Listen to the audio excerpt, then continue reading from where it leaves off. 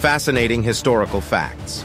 Part 5. The dildo was created around 20,000 years before the wheel. Since 1945, all British tanks have been equipped with tea-making equipment and facilities, naturally. Ferdinand VII of Spain had a huge dong. So much, in fact, that it's rumored that one of his wives died of a hemorrhage derived from having sex with the monarch. He almost passed without an heir because he couldn't copulate with the queen consorts without any damage.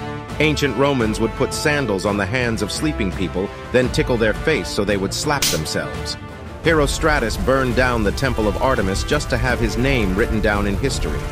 As a result, a law was passed that made it illegal to write his name. As you can see, this law was not very successful.